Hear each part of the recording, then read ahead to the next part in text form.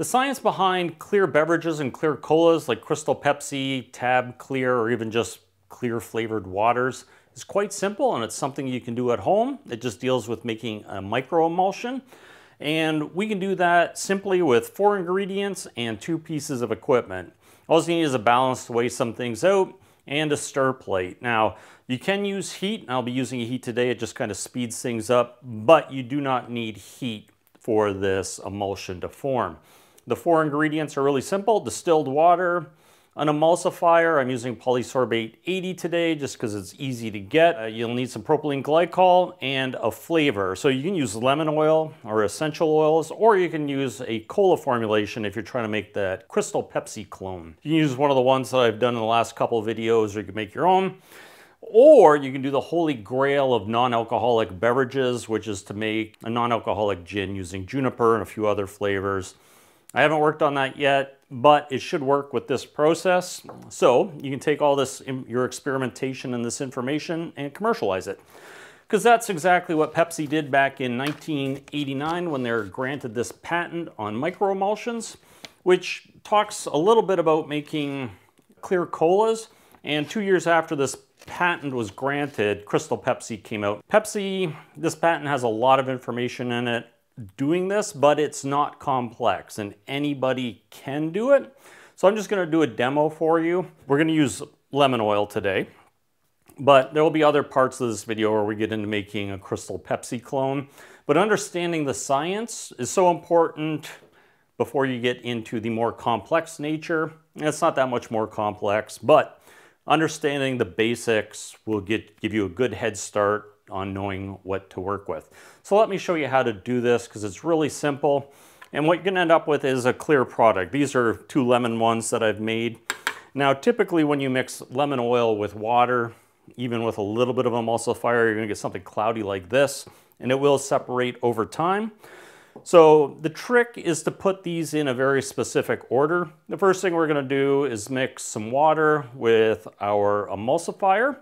Now the patent does call for polysorbate 60, but I mentioned we're using polysorbate 80. This one's just harder to get, whereas polysorbate 80 is widely available. Everybody should be able to get it. It's food approved, and we're not using very much in the final beverage, only 30 to 100 parts per million. And it works very effectively with lemon oil and a lot of other oils. And then what we're going to do is, once we get the water and the polysorbate mixed, we're going to mix it with our essential oil, so our flavor. And then we're going to add propylene glycol. And as we stir it, it'll be cloudy. But as we add more propylene glycol, it will hit a point where it becomes clear. That is when a spontaneous microemulsion forms. And the droplet size is in that magical 1 micron range. And you don't need any mechanical, you don't need a homogenizer or any other method to do this. It does it chemically. So let me show you how to do it because it is surprisingly simple. So I'm just going to move some stuff here.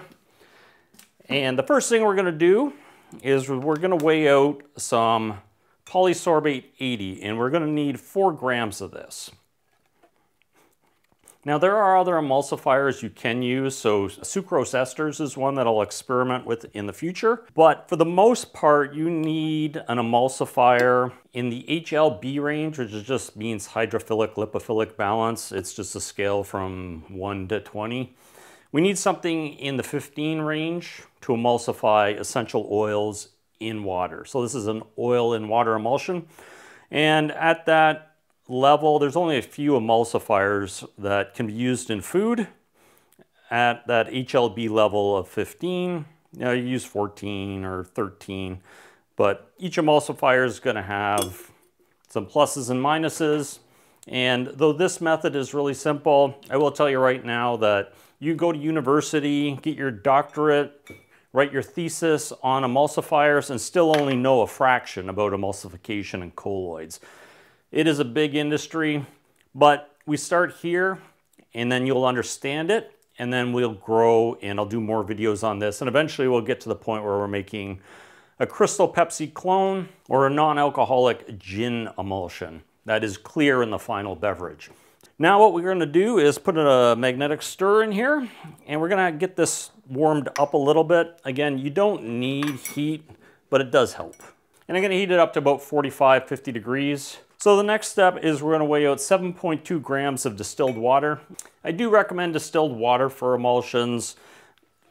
The pH is neutral on this, and emulsions can be affected by pHs. So typically you want your pH above 3 for a stable emulsion once you get it into a beverage. That is one of the limitations of emulsions, but for something like a non-alcoholic gin and tonic, that's perfectly acceptable. And even citrus beverages, so this lemon is fine with a pH of 3. It's usually what Sprite and 7-Up, they have about a pH of 3.3 to 3.2. So 7.22 grams of distilled water. Now I usually just put this on the hot plate to warm it up as well, because as we mix things, we don't want to cold shock things. So put cold water into or cold oils or anything into a warm emulsion. Think of it as making mayonnaise or making ice cream, where you want to create an emulsion, but you don't want to break it by adding too much of one ingredient or something's cold. So this is the way to do it. Just keep everything at the same temperature. Now the next thing we're going to do is we're going to weigh out 2 grams of our essential oil. So I'm just using lemon oil. Each oil is going to be slightly different in the amount of emulsifier you need. I'll put a lot of that over on Patreon. The patent that I listed at the beginning goes through, I think, 20 some odd items that you can emulsify, including things like cocoa butter, which is very hard to emulsify, but it works with this method. But I'll list all that on Patreon, and if you have questions about emulsions, that Patreon's the place where I'll answer them, because it is kind of complex. Like I said, you can get a PhD in this. If you do have questions, ask over there. I'll be happy to answer. So 2 grams of lemon oil. Now all of these numbers are slightly approximate, because what you're going to do when you actually start seeing this emulsion form, we're going to adjust the water and the propylene glycol until we get a clear solution. And that's how you know you formed the 1 micron particle or droplet size. So it's not about being super accurate. These are just kind of really close numbers to what we're going to get, and then we're going to adjust it. So I'm going to add the water at this point, and that will, with the emulsifier, you can see it start to come together nicely. And you want it thoroughly dissolved. You want a uniform mixture of polysorbate 80 and water. You don't want any, gunk floating around, because sometimes it will gum up a little bit when you first start. But you want a fully uniform mixture. So do take a little bit of time on this step, because this is an important one where you're getting the emulsifier and the water mixed. And then what we're going to do is we're going to add our essential oil once that's thoroughly mixed. So the next step is to weigh out 48 grams of propylene glycol. And you don't have to be super accurate with this, because we're going to be doing drop by drop adjustments at the end. But you just want to be reasonably accurate. So 50.56 is close enough. There'll be a little left over in the beaker when we're done. But one of the things I will mention is that the patent actually uses polysorbate 60. And it's a slightly different emulsifier. This is kind of like almost like a petroleum jelly texture. And it's a little different, just the way emulsifiers work. So with polysorbate 80, we need to make some little adjustments. And the adjustments are really easy. It's a few drops of water or a few drops of propylene glycol until this turns clear. So I'll show you that because what's going to happen is as soon as I add this, this is going to become really cloudy.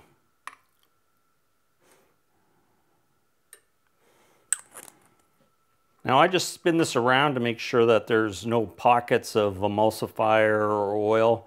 And then we're going to turn this up a bit, and we're just going to let it stir for a good couple minutes, just until everything's fully uniform, because a few extra minutes here is going to make a big difference when you end up with your nice clear emulsions. You will see some of the oil floating on top, so you can just spin the beaker and it will just, the magnetic stir will pull it into the polysorbate, and eventually it just becomes a very pale yellow color. So just let this stir for a bit, and then we'll start adding some of our propylene glycol. But I like to warm up the propylene glycol, so I'll just put this on here for a couple minutes. Again, we're not really hot. We're kind of in the 50-degree range. So this will only take a couple minutes to warm up. And once this is warmed up, we're going to start adding that to this mixture. So at this point, my propylene glycol is warm, and we're just going to start adding this to the mixture. And as you can see, it is quite hazy but uniform. And much like making a mayonnaise, you don't want to break the emulsion. So you want to add this fairly, it doesn't have to be super slow, but just don't dump the whole mixture in. And as soon as you start adding the propylene glycol, you're going to start to see that it becomes brighter. And it will start clearing up. So by the time we get near the bottom of this, it will probably be pretty clear. We may need to do some adjustments, or we may not need all of the propylene glycol. Again, this is the visual part. You don't need any scientific equipment. You just need to be able to look at this and notice when it's clear. Now you'll see at this point, it is actually pretty clear. So we'll just keep adding. And then what you're going to find is that it may actually go cloudy again by the time you get all this propylene glycol in. But that's an easy fix by just adding a few drops of water. We're getting quite close to the point where there is we're at the proper micron size. And again, now it's even clearer. And you can just see it happening. Now you'll see that it went cloudy, and you'll think, oh, I broke the emulsion. But there is a solution, and it's an easy one. What you're just going to do is add a little water. And just do it drop by drop. And you'll see that it magically starts to go clear again.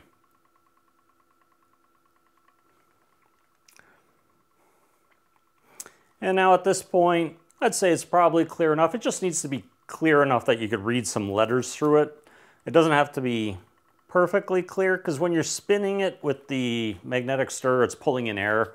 So you're getting a little air droplet or air bubbles in there, which does make it a little bit hazy. But the more you do this, the more you'll realize that it becomes clean. Now, if you accidentally add too much water, and then it goes cloudy again, you're just going to take your propylene glycol, so a few drops of propylene glycol, and you're just going to add that into it, and you're going to just balance it. And this is the way you work with this emulsification method. So if you're substituting a different emulsifier, sometimes you need to play with it a little bit, and then when you come up with your final formulation, I'll teach you methods how to be accurate in your weight so that you can reproduce it. But typically, this is pretty easy to do. And again, this is going to make 50 liters of flavored beverage, finished product with carbonated water or whatever you're doing. But I'm just going to turn this off at this point and turn off the magnetic stir and let the air bubbles come out. And then we're just going to use this little piece of cutout patent paper and see if we can read through this once all the bubbles clear. Now when I hold this piece of paper up, you can see the text is quite small, but if we put it right up, you can make out those numbers. That's clear enough. That is your microemulsion. Again, there's going to be some lensing effects because the beaker is round, but if you can make out any number in there, we're good. And I can read it from here. So that means you formed your microemulsion. So that is basically what these are. And it does look a little different just because it's warm. As it cools down, it's going to look like this. And these are stable, and they will stay this way for, according to the patent, months and years, up to a year, stored at room temperature. Something you can use and store for a long period of time. But let me show you just how simple it is to make a drink. And I'm just going to use this is a basic taster. I've done a video on it. It's just a 10% solution of sugar and water, so 100 grams in a liter. And then I just add a little acid to kind of help with the flavor a little bit. Though the acid's kind of low in this for a lemon flavored beverage, but it will work. So we're just going to pour out 100 grams or 100 mils of this will work. We do need to stir this when we're adding the emulsion, because that's just one of those things. So we'll actually use a cool down emulsion. I don't want to use any heat to try to get that a little quieter. But you want some vortexing. And then we're just going to add 4 drops of this.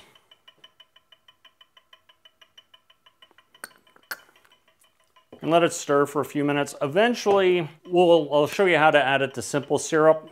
But each step, I just want you to understand in this video how easy it is to make this emulsion.